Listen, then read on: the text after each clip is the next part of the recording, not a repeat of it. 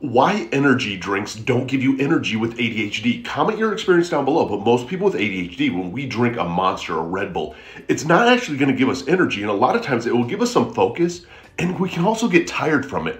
We can take a Monster nap, a Red Bull nap. Because that flood of dopamine is so intense, it's actually a very calming feeling for us with ADHD. Our baseline dopamine is very low. So this massive amount of caffeine raises that dopamine up, that reward center of our brain hits off, and it is actually a calming, relaxing feeling that we have control of everything. And most people with ADHD actually don't sleep good. So now that we feel that we have control, we will actually be tired. This internal voice that we have that's just constantly there of what we need to do, and just pure conversation confusion almost goes away, and the world goes silent for a little bit. It's one of the most confusing things when you are ADHD of why energy drinks aren't going to give you the energy that you think they're going to.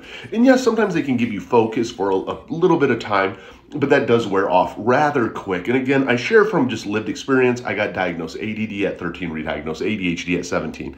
So the more that we share and the more that you understand how things like monsters and caffeine really do affect us, it's easy to make sure that we maybe avoid those, find different things for energy so that you actually don't get those exhausting parts of the day where you just want to crash out.